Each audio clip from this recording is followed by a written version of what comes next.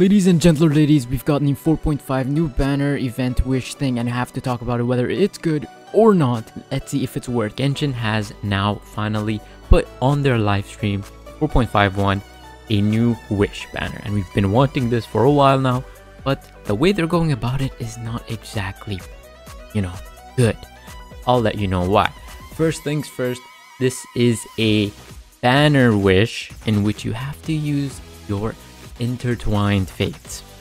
Now, as we know, intertwined fates are you can only get them through events or rewards, or you have to spend your private gems on them.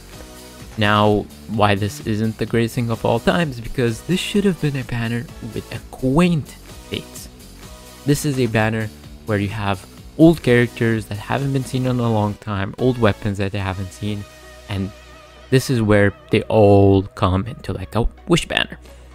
This is where the acquaint fates are supposed to go as well, not intertwined fates, which is a little frustrating, but definitely it's something to go on, and I don't want to put that down, but also this is not the way to go about it. You definitely want it to be acquaint fates here. Second thing on my thoughts on this banner is this is probably an interchangeable banner. So if a character like, I don't know, Klee gets a rerun, he will be off the banner and someone else will take her place. That is what I'm assuming. If that's the case, then that's pretty good.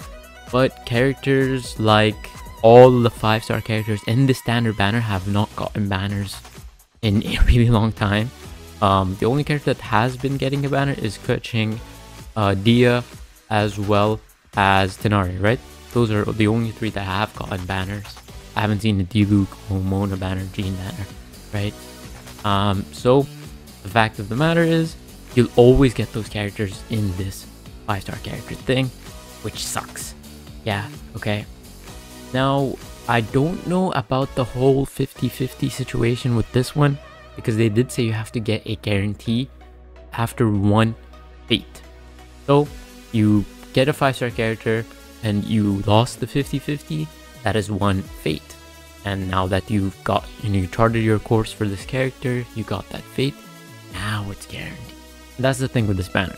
There's not only characters, but there are weapons as well. This is where it gets kind of good, right? You don't have to get 3 whole, 2 whole fates and then the third one's guaranteed.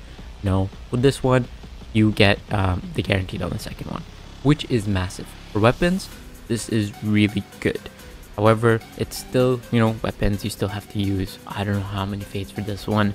I don't know if it's 90. I don't know if it's 80. We'll have to wait and see. I'm assuming it is 90 though. Now, weapons like the Hunter's Path, massive. Claymores that you won't be able to get previously because they've been in those like banners, right? The Dia's weapon you can only get in this one probably. So that is pretty nice.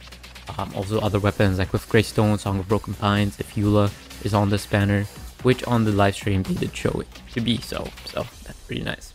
So yeah, the whole situation with it being 50-50 sucks. You want it to be a guaranteed no matter what. That's what would make this banner pretty good.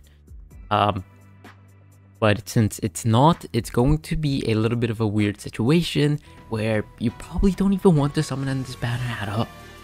The only way I would see this banner be useful is for the weapons and the weapons themselves. The other way is, if you want to fully max out an old character, go all the way C6, this would be the way to do so. However, other than that, it's not really good. It's not really a good banner. I don't think it's a good banner.